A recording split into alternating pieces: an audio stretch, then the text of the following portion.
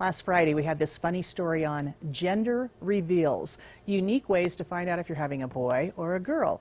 And one very popular way was to cut open a cake and see if it was pink or blue inside.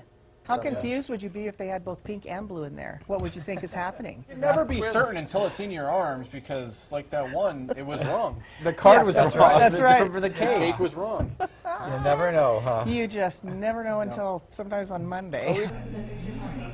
And it is Monday, and now we do know. And we are happy to announce Mike and Carissa Coates are the proud parents of twins, pink and blue, Zoe and Zach. 6 pounds, 9 ounces, 6 pounds, 10 ounces, and both 19 inches long. Now, some of us have known about these little twins for months, but we were sworn to secrecy, which dang near killed me. But congratulations to our Mike and Carissa Coates. They are beautiful babies, and Carissa, you are my hero.